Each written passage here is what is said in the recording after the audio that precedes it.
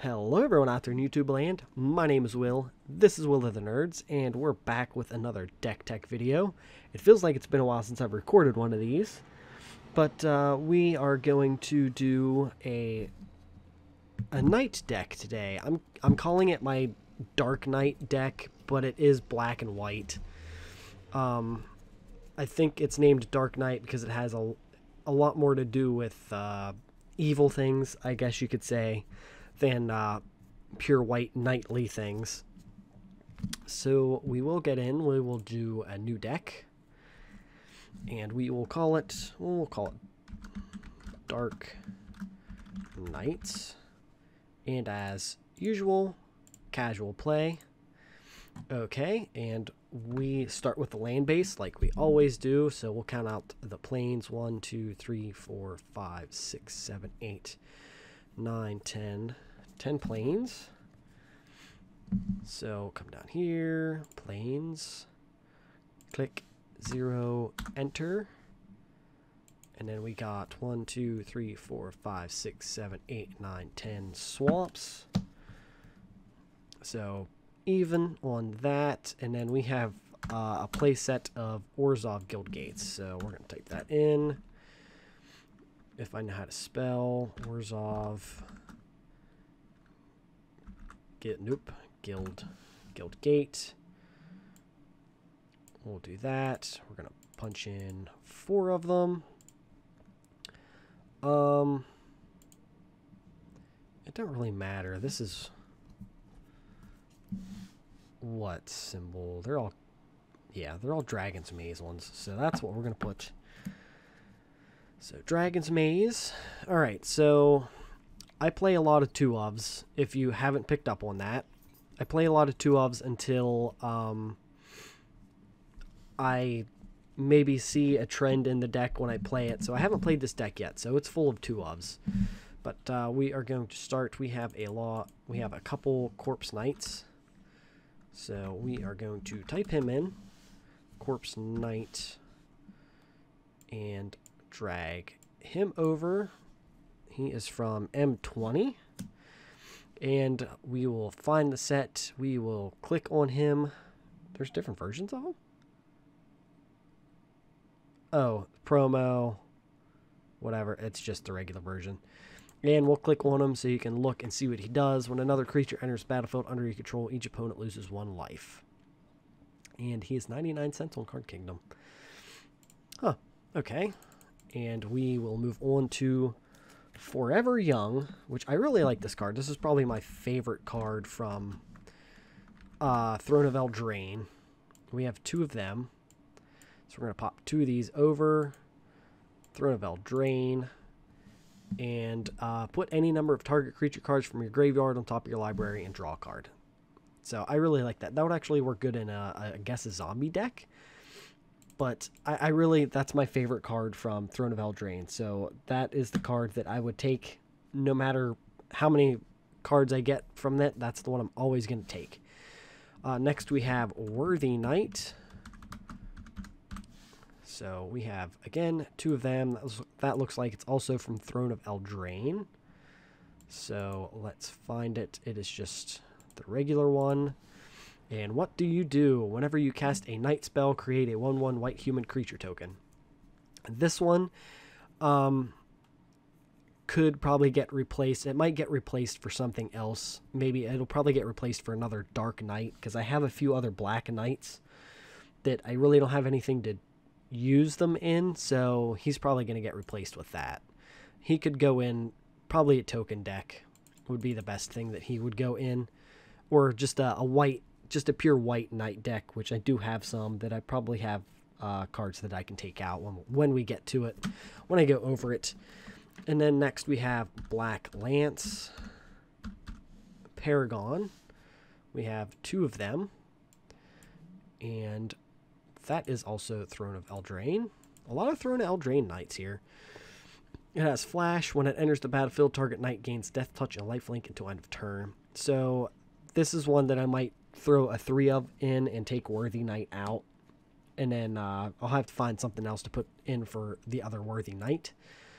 Next we have Josu Lich, which I really like. Night Lich, we have 2 of him. He seems like a bit harder to get out and to especially get his ability. You have a kicker, so you may pay that additional. He does have menace, which is nice. But when he enters the battlefield, if it was kicked, I create 8 2/2 black zombie knight creature tokens with menace. So it would be maybe nice to find, to maybe throw some stuff in here that lets me search for mana. But that would require it to probably make it black and green, because I don't know if there's any black or white stuff that lets you search for mana. There might be white that lets you play an extra land, but he's like the end game card for me. If not all else fails, hopefully by the end of the game you have him in your hand, and then you can just get a bunch of stuff out. And I might actually put some board wipe in here to do that. So board wipe, play him next turn, and then you can overwhelm. Next we have Oathsworn. Oathsworn Knight. 2 of them. That looks like Throne of Eldraine again. We have 2 of them. Let's see what he does. Enters the battlefield with 4+1/+1 counters on it. When Oathsworn... Oh, it attacks each combat available. If it were dealt damage, well, it has a +1/+1 counter on it. Prevent it and remove a counter. So, there is a card that I see, I believe, kind of helps this. And there is a cleric that would probably go very good in a deck with him. But he really isn't much. I guess he's just something quick to get out. Turn 3, that's a 4/4. It could stay alive for a little bit to do some damage. Alright, so let's skip that card because I know I have more of them. And then we have a Knight of the White Orchid. Way down here at the bottom. I believe it's probably the same set. It is. I don't know what set that is. Is it Commander? It's Commander. Okay, so there's a Commander card. Is it from any other sets? Okay, so it's in Origins. It's in Shards of Alara. So it is standard legal card. Okay. What do you do? First strike. When it enters the battlefield, if an opponent controls more lands than you, you may search your library for a Plains card and put it on the battlefield and shuffle your library. Okay, so there's your... Okay, so it's a 2-drop for a 2/2 that lets you search for land. So this one's probably going to get replaced. I'll get a 3. That one is going to replace probably Worthy Knight with a 3 of. That way it gives me a little more land search. That way it really helps me with getting land out for Josu Night Lich. So that helps to have 3 of them in there. Then I have a better chance of getting it. Next we have Diamond Knight for 2 of. It looks like he was only in 1 set. Core set 20. And you're cheap too. Vigilance, which I appreciate. It enters the battlefield, choose a color. Whenever you cast a spell of the chosen color, put a +1/+1 counter on Diamond Knight. This is where I really would prefer it to be like an all-black deck. Because if I can make it an all-black deck, I'd probably throw another one of him in here. But I don't know how many black knights there are. How many good black knights there are. So, I mean, you could find some black spells to put in here. But, you know, there's some very good white knights that just go good in a knight deck, obviously. Then we have Valiant Knight for a 2 of again. Oh, M19 or M19. I wonder which one it is. It's M19. Alright. Other knights you control get a +1/+1. Knights you control gain double strike until end of turn. So that also helps with end game stuff. And the other knights getting +1/+1 is very nice. That also helps with the one knight when you remove a counter from him. So he won't die. He'll be a 0/0 or he'll constantly be a +1/+1 because he'll constantly have that. So it gives him an extra turn before he dies, basically. Ariel, I did not spell that right. Ariel, A-R-Y, Ariel, Knight of Windgrace. We have 2 of them from Dominaria. black and white. Vigilance, create a 2/2 white knight creature token with vigilance. And black and tap X, untapped knights you control, destroy target creature with power X or less. What's the X, though, is the thing? Is it supposed to be... Oh, so I can tap any number of black. I'm assuming that's what X is. Oh, tap X. Jesus Christ, I can't even read. Tap X. So if I tap 3 knights, it's going to be a power 3 or less. Excuse me. So it is kind of nice to have a little bit of token creation in this, which is probably why that 1 knight is in here. But, meh. Alright, next card we have Knight's Charge. Oops. Okay, so it's S, then apostrophe. Apostrophe, not semicolon. There we go. I could talk. So I recorded Total War before this, right? And if I wouldn't have recorded and just recorded this, my throat would still be dry. I went all of Total War just fine. No problems. And then I go to record this and my throat's like, nah, you're dry now, bro. Whenever a knight you control attacks, each opponent loses 1 life and you gain 1 life. Okay, you pay 6, 1 white, 1 black, sacrifice Knight's Charge, return all knight creatures you control from your graveyard to the back. Okay, so that's cool. I can see why that's in here. And if somebody doesn't have enchantment destruction, I got to put a board wipe in here. I have to put a board wipe in here. Destroy. I need something that destroys all creatures. And then I can do that. Yeah, so I need to look. I have a couple board wipes. There is a destroy everything deck I have that needs torn apart. Because there's just too much going on. And I'll have to take some cards out of that and put it in this. Okay, so we have a Knight Exemplar for a 2 of. And we need to find you. There we go. What set are you? The dual deck. What do you do? What? Oh, wow, she's $16. First strike, other knights, creatures you control get a +1/+1 and are indestructible. If I had the money, definitely buy her and put her in every knight deck I have, but I do not have the money. And she's not legendary, so you get both of her out. Like, if you get both of these out, all of your shit's indestructible. Awesome. Okay, so next we have Cathar's Charge. Cathar's Crusade, sorry. My apologies. And these are the commander cards. And it was an Avacyn Restored. So it is standard legal. Where did it go? I lost it already. Whenever a creature enters the battlefield under your control, put a +1/+1 counter on each creature you control. So that helps buff all of my stuff. Granted, it's a fucking 5 drops. So it's going to take a while before we can get that out. And, okay.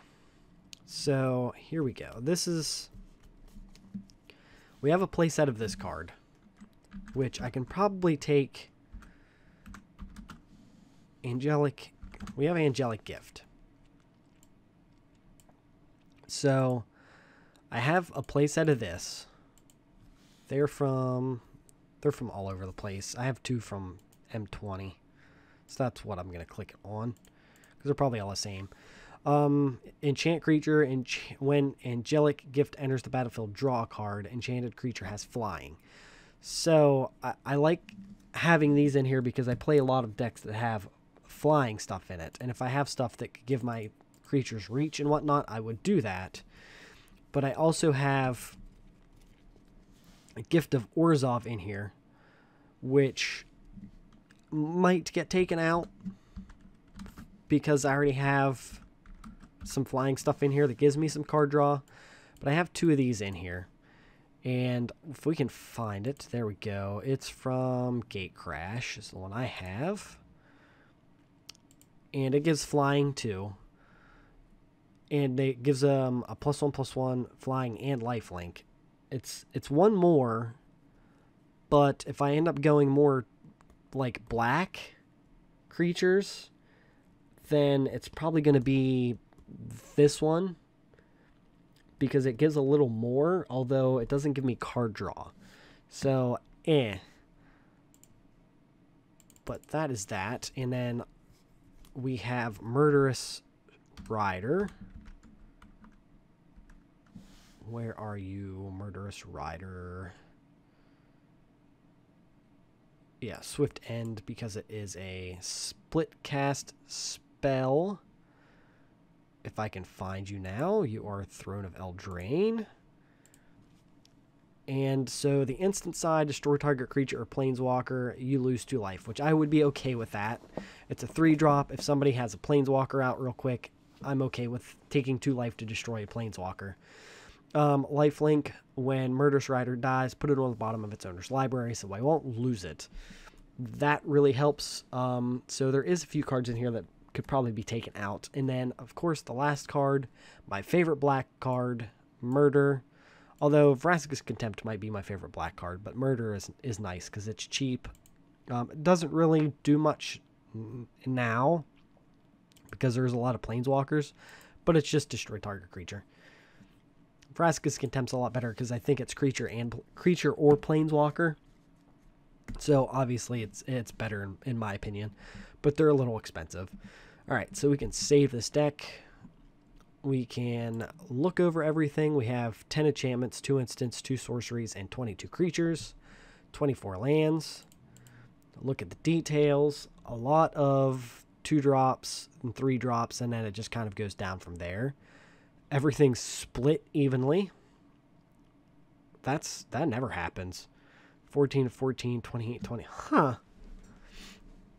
That never happens. Wow, okay. That's awesome. All right, let's look and see what the most expensive card is. Cathar's Crusade. Knight Exemplar is what it is, but it's still only a $50 deck, so that's not terrible. That's not bad at all. The visual spoilers. That way you can see it again. There you go. And we can look at the starting hand. That is not a good hand. That's better. Usually when we play, we give 1 free mulligan, and then you can, after that, then you have to go down a card. So that's still 7. Nothing I can do, so I would play Orzhov Guildgate. Add another card. Orzhov Guildgate. Add another card. Throw the planes down, and then I would probably play this. Yeah, search your library for a plane card and put it onto the battlefield. It doesn't tap either. So, play that. And then I would probably play that. 2-card swing, and now you're going to get a token every turn now, too. Awesome. The next turn, you can swing for 4. Right? And now, what would I want to do? That has lifelink. I would probably... I don't know if I'd play him yet.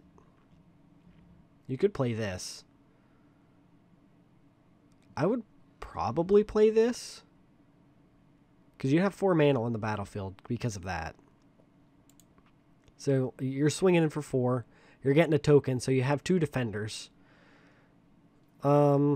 Depending on what you're playing, you're probably going to do, I'm going to say 2 damage at least. Add a card. Boom. I didn't want that. I just want to play it. So, what can we do? We have 5 mana. I'm probably doing this and doing this. So I'm giving Worthy Knight flying, and I'm giving Ariel, Knight of Windgrace, flying, and swinging in for 6. So most cases, I haven't lost a creature yet, because by turn 3, either who I'm playing, they don't have any creatures out, or they have a 1/1 or a 1/2 out. So my creature is more than likely still alive. So you're swinging for 6 in the air. You're up to 10 damage already by turn 4. And then we can add a card. We have mana to play this. So I think we play that. And we swing in the air again and see what we get. I'm going to say probably 2 gets through. And then we'll end the turn. We'll draw. We have 5 mana. So that's 3. That'd be 4, 5. That's going to be a 4/4. Yeah, I play both of these, actually. Keeping 1 card in hand. I would give... If this thing's still alive, that's what I'm giving Death Touch. Swinging in again. Maybe with some of your tokens. At this point, we're going to have 1, 2, 3 tokens. And I think 2 of them can attack. So I'm attacking with 2 tokens, and these 2 guys, they might not block this because it has Death Touch, but chances are they'll probably take the trade and take 2, and then maybe block 1 of your tokens to take 3. So they're at like 15 life, lost 15 life at this point. And then I would just play everything and swing out with everything at this point. Because if they haven't destroyed any of your creatures and you're swinging out, I mean, your 1 creature has lifelink, so you've been gaining life. If they've been picking at you, you should be able to win by that. So that's probably the quickest we've done anything with any of the decks. That's surprising. You've got a really good starting hand. It usually doesn't go that way. And then there's the probabilities. And we will let it go there. So if you guys could please like, subscribe, share, hit that bell icon. That way you get notified every time I upload a new video. You can follow me over on Facebook and Twitter. The links to those are in the description. And with that, I'll see you guys on the next one.